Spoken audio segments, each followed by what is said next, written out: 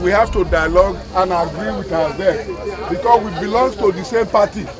We don't want this party to scatter. Any trouble here, guys, should desist from it because it's not going to all go well with you. It's not going to all go well with the party. Pre-primaries briefing of the 3 aspirants for the Orhionmwon South Constituency by members of the Primaries Monitoring Committee before the commencement of the primaries.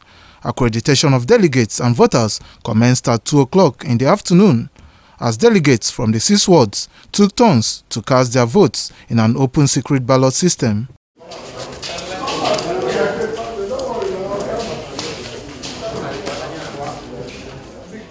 An INEC official, some party leaders in the local government area, police and civil defense officials, as well as agents of the 3 aspirants, monitored the counting of votes. At the end of the exercise, the head Primaries Monitoring Committee team, Mr. Peter Oko, declared Roland Asoro as winner. Asoro's figure, as they counted, was more than that of Dr. Motiyan. And in my opinion, as the power vested on me, I believe that Asoro is the winner.